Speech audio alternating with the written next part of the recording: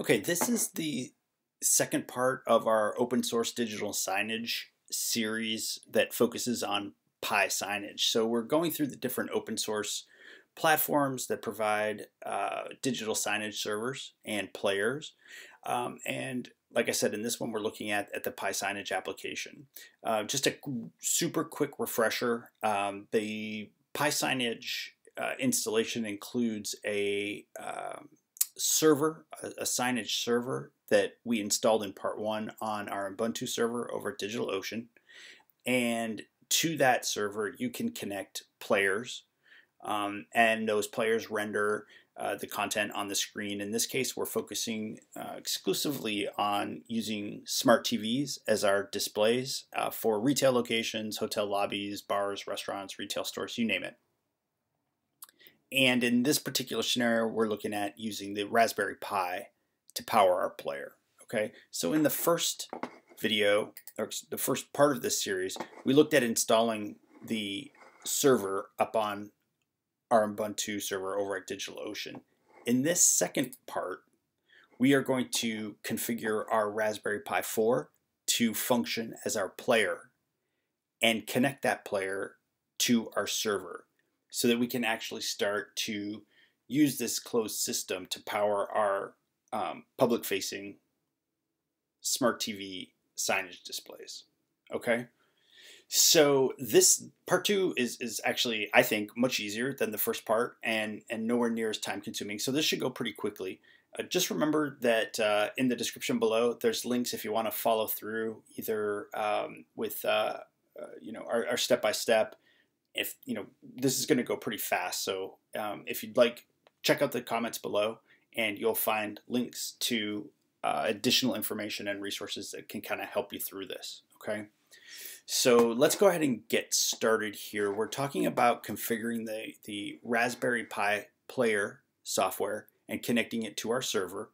And to do that, you're going to need obviously a Raspberry Pi, you're going to need Wi-Fi, and you're going to need a smart TV. For part two of this, we used a Kit Raspberry Pi, and it was the Raspberry Pi 4. But I believe that you can use, if you're using Raspberry Pi 3, or we haven't tested it on anything else but Raspberry Pi 4, but I do believe that for the most part you should be able to follow along with this. If you know otherwise, please comment up and let us and other people know, so they don't waste time or energy. But for the purposes of this, we used a Raspberry Pi 4 Model B. Okay. Really, that you need the kit and everything that's included in it, which is the Raspberry Pi. You're going to need power, you're going to need an SD cord, and you're going to need a micro HDMI cable. Obviously, you're going to need some sort of internet access and a smart TV. And those are the requirements. And basically, in part one, we went through all of this setup. So if you're not familiar with configuring your Raspberry Pi or setting it up, initial setup, go back, and the link to part one is below. But basically, you need to be able to connect the Raspberry Pi to your smart TV with the micro HDMI cable. You need to be able to power it up. You're going to need to be able to use a keyboard and connect it to LAN or Wi-Fi. And with the Raspberry Pi set up and connected to the TV successfully, we can kind of jump into step one, which is preparing the not preparing the Raspberry Pi. The Raspberry Pi is already set up. It's getting the player software files from GitHub, getting them onto an SD card, mounting them, flashing them, and then getting that SD card into your Raspberry Pi and the signage player software running from the Raspberry Pi. That's step one. And then in step two, we will head over to configuring our Raspberry Pi, initial configuration and initial setup, so that it talks to our server and connects to our server, and we can start to control the TV screen from our remote server. So let's get started with step one. In terms of the requirements, one of the things we said is that you're going to need an SD card. The piSignage requirements are that it's a class 10, at least 8 gig micro SD card. I think in this one we used a 16 gig and it was just fine, but the authors suggest a minimum of 8 gigs. And in order to be able to get the files mounted onto the SD card, we use something called Etcher.io. There are a number of different ways you can do this. We're actually new to Etcher.io, and we watched some videos ourselves. Etcher.io just seemed to work easily, and it downloaded fast, and so we actually went ahead and used it, and I'm glad we were introduced to it. It seems to work really well. So you can head over to Etcher.io, and you can download that for your system, whether you're using a PC or a Mac. Okay, so now we've got an SD card, we've got our Etcher.io installed in our system. We can go ahead and get the Raspberry Pi Signage Player software, and I'll provide the link below. We did a clone of the authors repository, and we'll provide the authors repository and our repository below. Either one will work, it doesn't matter, but this is where you can go and get the files to download from GitHub. And there is a video tutorial that goes along with this, and a lot more detail, like I said, in the full-blown tutorial. But the process to flash is really, really simple using Etcher.io. Basically, you insert the SD card into your computer. Etcher.io will prompt you to select which drive you want to flash the files to. It'll ask you to select a source for the files, and then basically you hit flash, and it took about, I would say, about 2 minutes to go through the process. But all in all, it's really easy. We have a video on that specific part of it if you'd like to check it out, again, in the full tutorial. So the next step is once the flash card, once the SD card has been mounted with the player files, you remove the card from your computer and insert it into the Raspberry Pi and boot it up. And once you do that, when you power up, you'll notice that your TV screen reflects the welcome message, the default Raspberry Pi welcome message. And this welcome message contains some pretty important information. It contains the player ID for that Raspberry Pi, and it also gives an IP address from which you can manage the player configurations locally if it's on the same network. Okay, so in this case, you can see we've got a player ID of 10000002020 AFC7, and then also it tells us that on our local network, our local area network, go to basically localhost if you're familiar with that, and then port 8000, and that's going to get you into a user interface or a control panel where you can control your Raspberry Pi player right from a browser that's on the same network. So that's really all that's involved in step one is, get your SD card, download Etcher or some other program to be able to mount the files, get the files from GitHub, and go ahead and flash or mount the SD card, get the SD card into the Raspberry Pi and power it up, and your screen is going to prompt you with information you're going to need to jump into step two, which is what we're going to do right now. So now that we've got the player files installed into our Raspberry Pi and our Raspberry Pi booted up and connected to the TV and powered on, the next step is to go ahead and get a license file from the piSignage folks, and take that license file over to our server that we did in part one, and go ahead and connect our Raspberry Pi to our server. Now, by default, when you power this up for the first time, it's going to connect to piSignage.com, and it's going to look for your account on piSignage.com. And if you wanted to stop right there, you actually could. You could run this from piSignage.com. Technically, at that point, you've got an installation that'll work, but the whole point of this is creating a closed system with the server software sitting on our own servers. And the reason for that is because we've got a lot of plans to add a whole lot of functionality and abstraction. So we went ahead and built this out on our own server. And that's really what this tutorial is about, is if you guys want to do the same thing.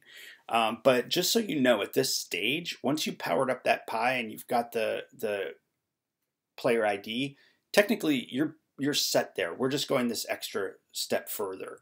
So let's go ahead and dive in and do this. In order to be able to register. First of all, we have to register the player, and you can do that. You go over to piSignage.com. These screenshots are a little bit small. Just remember, in the full tutorial, you can see the full screenshots and a lot more detail. But you just go over to piSignage.com, and you'll see, once you log in, an option to register a player. When you click on register a player, you'll get this pop-up window, and it asks you the type of license. Now, this is pretty important. The second option down here is to register for a player license only. And when you're hosting your own version of this on your own server, that's the license that you want to get. We actually made this mistake a couple times, and we're kind of scratching our heads what we did wrong, and then come back here and realize that we picked the wrong license type.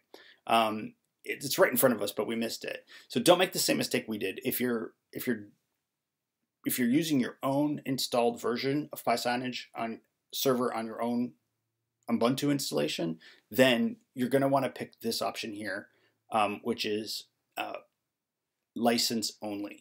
Okay, so you're going to select that, and then in the box right below, you're going to take your player ID that's present on the TV and type it in there. You can go ahead and configure these, but we'll do this in the third video. But right now, all you really need to do in this section here, where it says enter the 16-digit player ID, is literally copy it from the TV screen and type it in there and hit register. And once you register, you're going to go down to subscriptions and licenses. Again, we're in piSignage.com and are logged into our account. And piSignage gives 2 free licenses that, to the best of our knowledge, are fully functional licenses. And when you register the player, what's going to happen is one of your 2 licenses is going to get sequestered for that player.